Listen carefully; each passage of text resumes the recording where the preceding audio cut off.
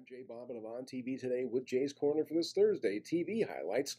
Let's see, it's March. It's a weekend. It must be March Madness. Yes, more college basketball on CBS and TBS today, and right through the weekend, all the college basketball you can handle, as is traditional for this time of year. So there you go if you're a sports fan. If you're a Grey's Anatomy fan, a spin-off premieres tonight on ABC, Station 19, about a Seattle firehouse that's located near the hospital in Grey's. The linking connection between the two shows is Jason George's character, Ben Moore, and he becomes a firefighter.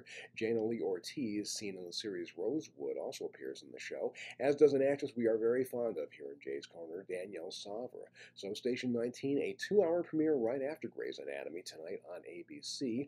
On Turner Classic Movies, one of the great classic movies, Billy Wilder's dark comedy, Sunset Boulevard, a satire of Hollywood. We use the satire word loosely because it really is a dark movie, thanks largely to Gloria Swanson's iconic performance as Norma Desmond, the once popular actress who has fallen on hard times, and William Holden as the younger man who becomes ensnared in her web. Some great lines. In fact, there's a whole series about great movie endings that's a part of on Turner Classic Movies. Won't spoil the lines for you here, but Norma Desmond certainly has a lot of them in Sunset Boulevard. Again, that is tonight on TCM.